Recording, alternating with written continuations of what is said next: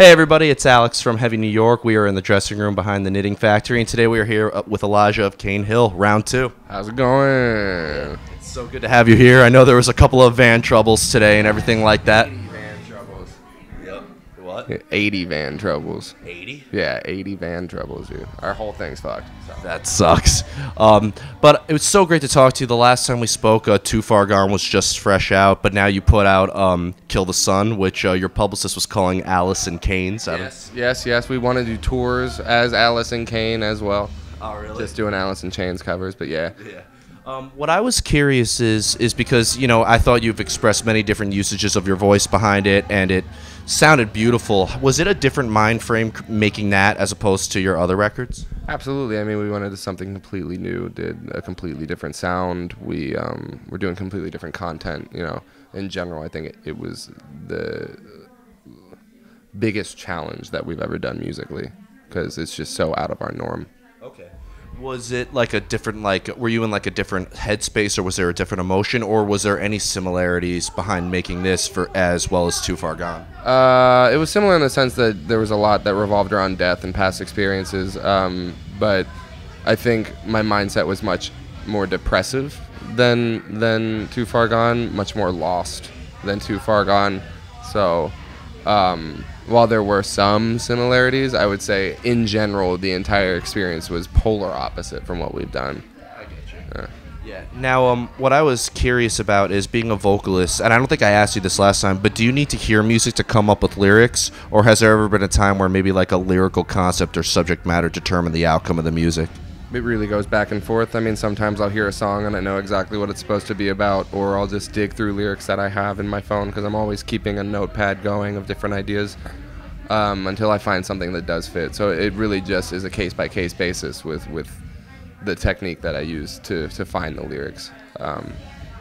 You say you make music about death and past experiences. Do you like to pass this message on to your listeners, or do you like to leave your lyrics open to interpretation? I definitely like to leave them open to interpretation because if I tell you what a song is about to me, that'll take away what it might have meant to you beforehand, which is not the intention of the art at all. It's very subjective, very meant to be a personal experience for everybody. So I mean, a lot of people ask me what songs are about, and I try to ignore answering what they're about because to me it'll always be one very specific moment, but to anyone else who hears one line and attaches that to some part of their life, that's much more important than whatever I was feeling when I wrote it.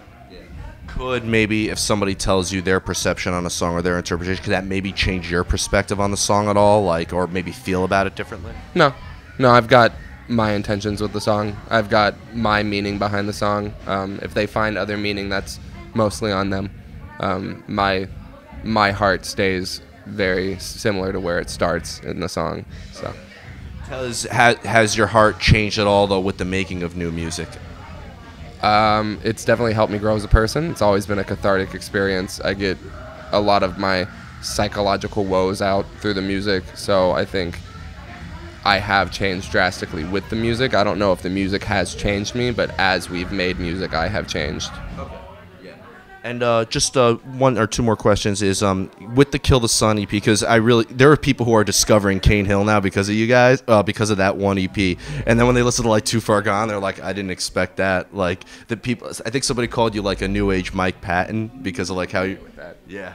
But do you think that this could further broaden your audience as well? Yeah, that was the plan, to open our music up to an audience that doesn't necessarily listen to screaming music, or angry music, and give them that kind of entrance into what bands that make this music are capable of doing and put it in their ears, because I think a lot of people who don't like heavy music have never heard it or have never given it a chance for whatever reason.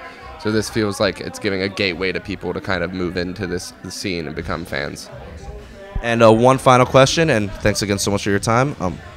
Is just seeing as somebody this is probably going to be my fifth time seeing you guys live tonight, and seeing you guys live is a completely different experience than listening to your headphones. For you, how different of an experience is it performing live versus? Absolutely different. There's different energy. That's why we put out a live album, because we know that the energy is very different live than record. So it's every night's a new fun experience when we're playing it live.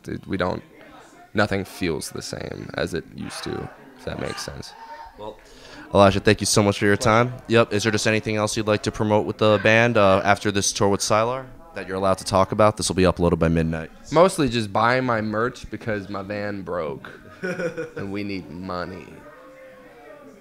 That's it. Awesome. Well, Elijah, thanks again. Everybody, Elijah of Cane Hill, the Kill the Sun EP, pick that up, and we'll see you next time on Heavy New York.